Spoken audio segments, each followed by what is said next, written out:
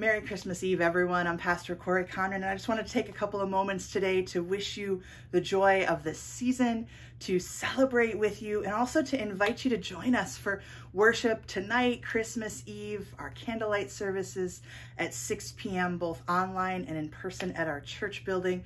It's going to be a wonderful night of celebrating the birth of Jesus, lighting our candles and proclaiming that Jesus has been born.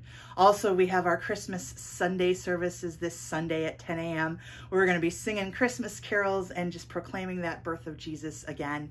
It's going to be a wonderful time. That service is at 10 a.m. on Sunday, both online and in person as well. I just want to wish you a Merry Christmas from the bottom of my heart, from Coopersville United Methodist Church. Know that you are loved, and we cannot wait to worship with you again, and we hope that your celebrations, whatever they may be, will be full of joy and the love of God today. Merry Christmas, everyone.